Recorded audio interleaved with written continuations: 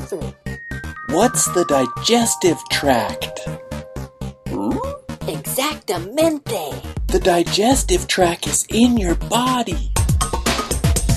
Digestive tract. When you eat food, you chew it into smaller pieces and swallow it. It mixes with saliva, which comes from the salivary glands. The food then goes down the esophagus and into the stomach. When the food leaves the stomach, it begins its journey into the small intestine.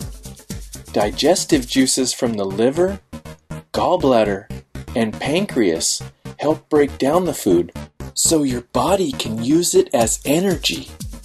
After winding its way through the small intestine, food enters the large intestine, where water and minerals are pulled out of it. At the end of the large intestine, the food is ready for another journey. And away they go! Brain tofu.